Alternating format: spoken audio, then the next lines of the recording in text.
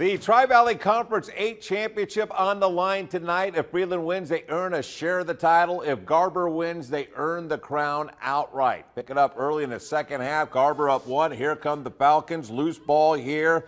Collected by Megan Hemsgesberg, and she shoots and puts this one right there in a perfect spot. Ties the game up at 1. A couple minutes later, Lauren Walker takes over. The Garber senior dribbling past everybody, and then unleashes a perfect shot into the top corner there for the goal. Her second of the night gives the Dukes the lead. Later, she'll try from way out this time, and this one is going to find the back of the net for the hat trick for Walker. Garber would add one more goal to win it 4-1 and earn their third straight Tri-Valley Conference 8 title.